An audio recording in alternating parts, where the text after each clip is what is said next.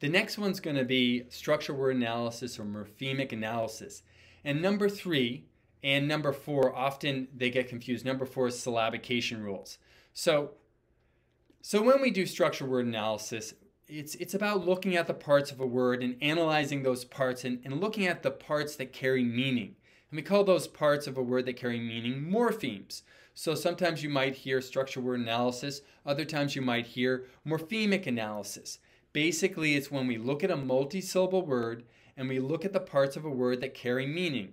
Like, for example, in these words here, we look at, all these are multi-syllable words, but we look at things like, the prefix or the suffix or the base word or root word to help understand the word and identify the word. So here we have remember. This is actually more of a syllable, right? Remember. But it has that that there's a morpheme going on there. Quickly, definitely. Quickly is a good one. That's an example of a word that has lots of morphemes in it, or multi-morphemic. It has a base word quick and a suffix ly.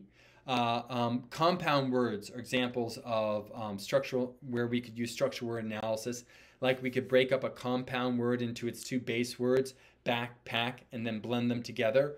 Or any other word like replayed. Replayed is a multi-syllable word, or we could say a multi-morphemic word because it has, it has a prefix, it has a base, and it has a suffix. Do you see those things?